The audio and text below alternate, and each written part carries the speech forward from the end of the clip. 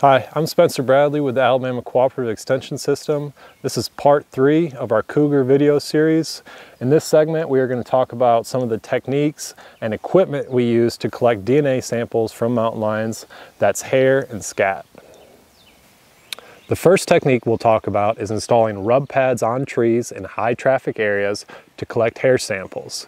These were made just by things we had laying around the house in the shed.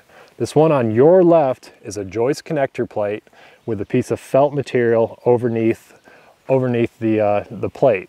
This one on your right is a piece of remnant carpet with nails sticking out of the back.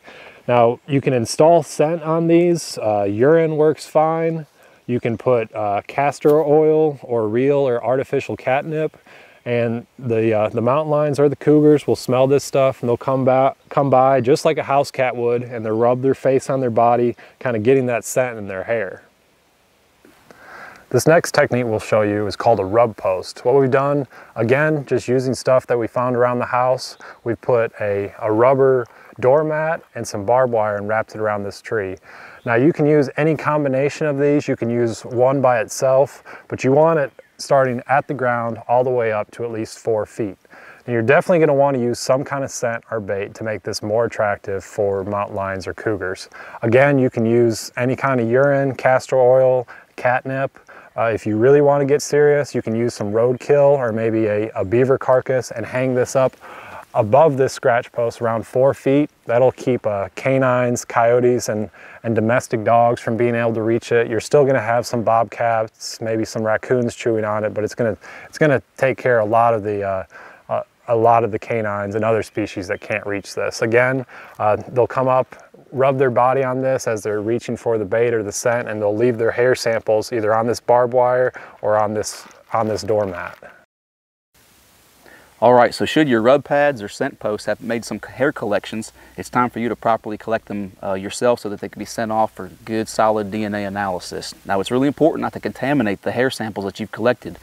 Clean latex gloves, a clean unused envelope, and also forceps or tweezers are mandatory for collecting hair samples. So simply go on and collect the hair that you've got here. We've got plenty that was left by a domestic dog that we know of from the house. Place it in your envelope. Also, on the outside of that envelope, you want your name and contact information, and the same too with the piece of paper that you want to also place in here. Name, contact information, and also locations, very important. Place that in there, seal that envelope well, and keep it at room temperature. The next step is going to be to send that off to the Cooperative Extension System agent or also to a wildlife biologist to have this sample properly analyzed for DNA to determine whether it was a cougar that left that hair or not. All right, so when it comes to cougar or mountain lion scat, it's very difficult to tell that scat apart from other animals like bobcats and coyotes. Very similar as far as look and shape and size and color and all that good stuff. But when it comes to collecting the samples, what is important is you don't contaminate that sample. You've got to make sure you wear clean latex gloves and also have a good sterile stool sample container like you can get from medical supply stores or your doctor, places like that. Just simply pick the piece of stool up, place it in the container, and also flood this stool sample all the way to the top of it with an ethanol solution. That will help to preserve that DNA. That's by far the easiest way to do that. Next up is make sure you place another tag inside this container with your name, date, location, contact information. That's all very important. And also carefully close that container as tight as possible and mark that same information on the outside of this container. Now, it's important to make sure that you get these samples off to a biologist and to a DNA lab as quickly as possible to make sure that you're able to have a good, clean, and accurate DNA analysis performed on it. And that's going to help you to make sure that you are able to confirm the presence of cougars within the state of Alabama.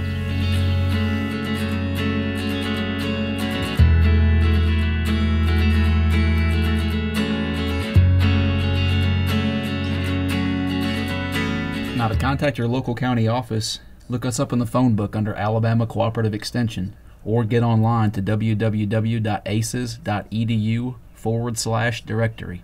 From there, you'll find the interactive state map. Click on your county, and then scroll down the staff to find the Forestry, Wildlife, and Natural Resources agent that serves your area. Then click on their name or picture, and you'll find their office number, their mobile number, and also their email. Feel free to give us a call, and we'll be glad to help you document whatever evidence you may find.